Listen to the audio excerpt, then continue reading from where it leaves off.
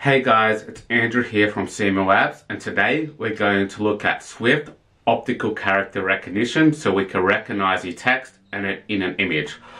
If you've checked out one of my previous live streams, you know I was playing around with this recently, and what I found, I've tried 3 ways to get it to work, and I found this one to be the best method. So first of all, what I was doing, I was trying to use core machine learning to recognize particular images with the exact same text every time. I thought that would be a great idea, however that only worked 50% of the time. Then I tried a Swift Optical Character Recognition library, which was easier to install than the library which I'll show you guys today. However, the accuracy was only about 70 to 80% on the images that I was using. I did try and train it with a custom font that was in these images, but I still had the same results. So it might be great for easier to read text. However, for these particular images, it just wasn't working, which led me to use the Tesseract Optical Character Recognition library, which got the text in the images 100% of the time. So that's what this tutorial is going to be about. We're going to be able to recognize text in images, and you'll be able to use any sort of images you want. It can be single characters in an image, it can be a string, it can be a sentence. So let's get into the coding. Okay, so now it's time to set up our project for optical character recognition. So what I've done here, I've created a single view application in Xcode. I've got nothing in it yet, it's just your stock standard project. And what we need to do is open up the terminal, and we need to set up a new pod file. So navigate to the project's location just by going CD. If you drag the folder into terminal, oops, let's just open that back up. It's going to navigate into that directory. And if you're unfamiliar with using pod files and libraries, check out my tutorial on this in the description below. Now we want to set up our pod files, so do pod init. We'll let that run through. And now we've got a new pod file here. So we're going to open that up in whatever code editor you want. I use Visual Studio Code, and we'll just drag this up the top. So we've got our pod file here, ready to set up, and we've got the Tesseract OCR GitHub page here. So in this page, it will outline what it is, what it's using. And in order to install it, you need to go to the installation guide on the wiki. So what you need to do, copy this line here to add to our pod file. So under the comment pods for Seemu OCR, which is our project, add that in there. Save that pod file, then close down the Xcode project, and we need to run pod install. And this is going to install the Tesseract OCR for iOS. It did take quite a while for me initially. I think my internet was bad at that point, so if it takes a while to install, don't worry about it, but it's been quite quick this time. So you'll notice here there's quite a few steps. If you've used pod files before, to actually install this, it's more than usual. So not to worry, there's just a few more steps we need to do. So first of all, open up the new XC workspace project with our pod file installed. And we're just going to scroll down to the bottom. You'll see here we're working with Swift on iOS 9 and 10. And this also applies to anything after. We need to set enable bitcode to no. And this is only in our project here. The pods will already have it set to no.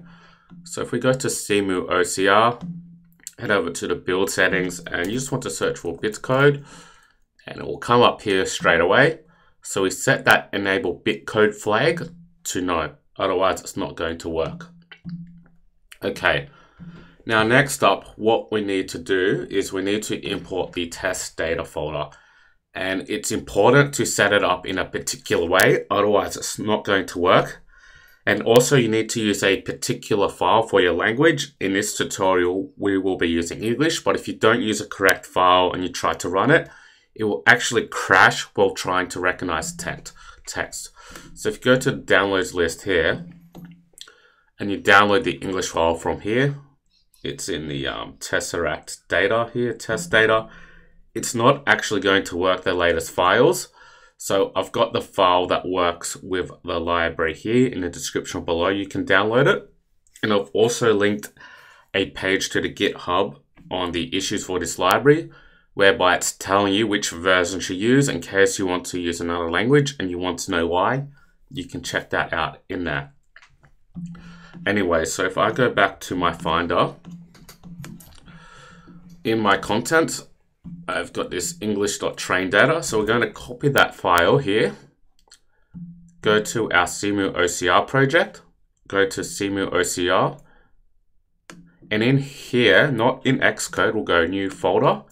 We'll name it test data, all lowercase. This has to be exact, otherwise it's not going to work, because the library for the Tesseract OCR will be looking for this folder. Then put the English train data file in here that you downloaded from the description below. Then drag this folder into Xcode like follows. Leave copy items if needed and go finish. So by dragging it, you'll see it's a blue folder, which indicates it was imported as a reference folder, like it says here, instead of a symbolic group. Because if you just create a normal folder, it's a symbolic group, and what happens in Xcode, this folder structure doesn't necessarily match the file system structure. I mean, you could have 50 files in here, but they could all be in separate folders in your Xcode project, because the Xcode project uses symbolic references, which doesn't match up to the file system.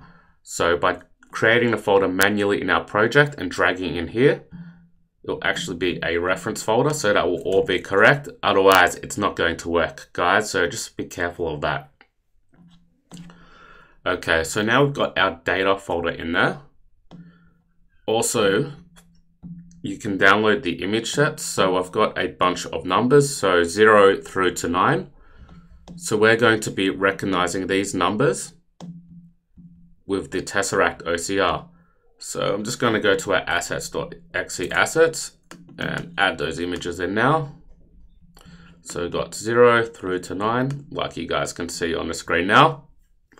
And this is what we're going to test our optical character recognition on. So you can use any image you want with any text. It doesn't have to be one character. It can be words, sentences, and so on. But for the sake of this tutorial, this is what I'm using. So now that we've got that set up, our project's ready to go. So let's code the optical character recognition.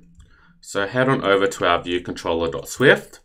We'll do import Tesseract OCR. I think I've spelled that right. And now in view.did_load, we're going to do print running OCR. Then we're going to do let image to check equals UI image. And in here we'll do named, and we'll try just the number 1. So this is going to be this one here, the image with the number 1 on it.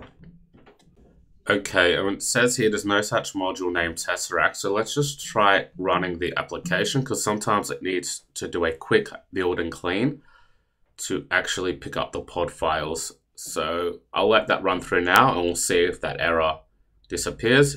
And now we can see the app's running. So just remember that with pod files, when you do install them and you run import, it doesn't pick it up straight away until you do a build of the project. So you can either run the app or go to the product menu and do a clean and build. So now that that's confirmed to be working, up the top here, we need to do let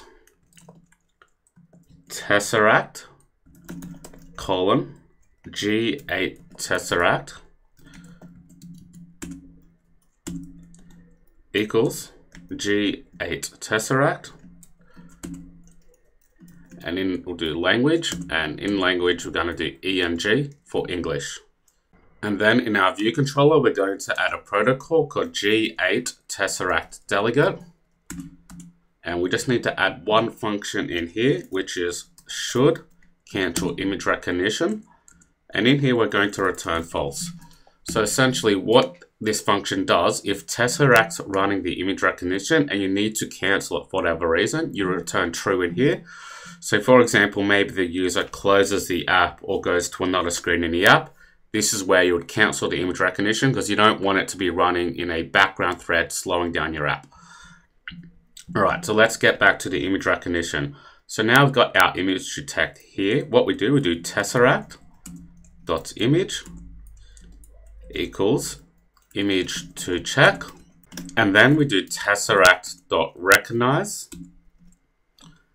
and this will run the OCR recognition on that image. And to actually get the text, we simply will print it to the console, and we'll do print the text is, and in here we'll do tesseract.recognize texts, exclamation mark. We'll unwrap that optional.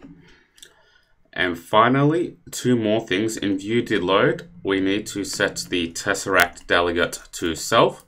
So tesseract.delegate equals self. And then we'll do tesseract.character whitelist equals 0 through to 9. So this is essentially saying the whitelist is we only want to check our image for any of these characters here, which is 0 through to 9. So let's run our app now and see if it can recognize the text in this image, which is number 1. So boom, here we go, running OCR. The text is 1, which is correct because our image contains the number 1. So if we do it several times, we'll try some other numbers. So we'll do the 1, we'll try 3, we'll try 6, and we'll try 9 finally. And we'll change these here to image to text equals 3, 6, and 9. We'll change image to check to be a variable, and we'll just change that as the code is running through. Let's run that now and make sure it can recognize our other numbers. So we can see we've got 1, 3, 6, and 9 all straight away, instantly, quite fast. So this OCR is one of the best image recognition libraries for iOS, so I can highly recommend it. And you can do several different things, like we have a whitelist, which improves its accuracy even more. You could make a blacklist to say, hey, Tesseract, these are characters we shouldn't recognize. The whitelist are the characters we should only recognize. Or you cannot have a whitelist or blacklist at all. And you can do this with any sort of images and any sort of text. So it doesn't have to be numbers, it can be letters, it can be a sentence, it can be a paragraph, and so on. So you can download the source code for this tutorial below. And don't forget to subscribe and like if you'd like to see more tutorials. Until next time, guys.